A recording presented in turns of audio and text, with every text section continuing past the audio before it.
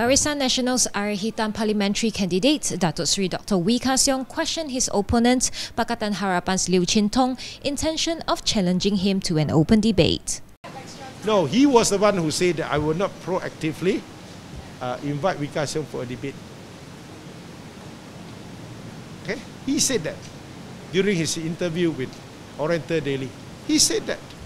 And why suddenly be so aggressive and change your stand?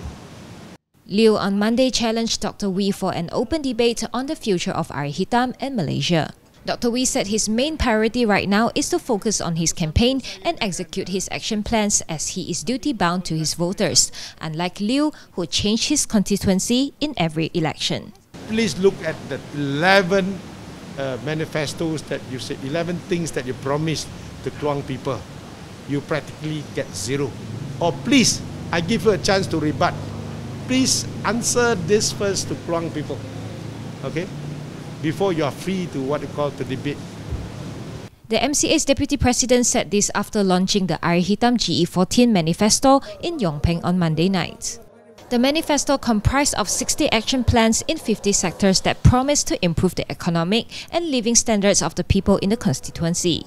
Dr. Wee said he has more than 100 programs to meet the constituents to update them on the progress in the constituency and the plans for them in the years ahead.